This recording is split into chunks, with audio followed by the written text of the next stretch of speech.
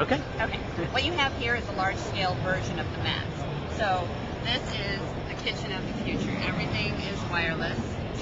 These can all operate here, completely safe even when submerged in water. There's no concern over electrocution because it's not about the transfer of power, it's about the transfer of energy.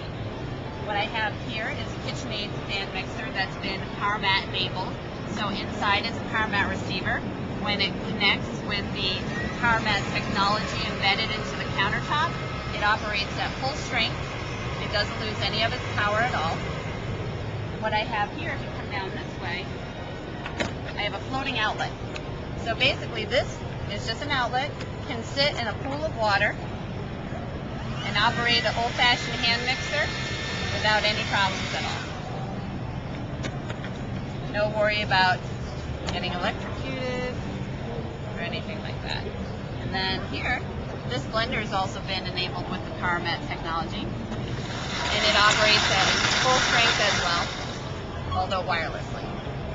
So in the future, what we'd really like to see is all of these devices, all these kitchen appliances enabled with the Powermat technology, so you can wash it, submerge it all in water, it'd be fine, and you don't have a countertop littered with cords.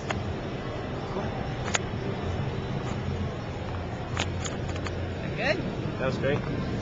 I've done that like stop 1,000 recording. times a day. Yeah, I know, you're probably set with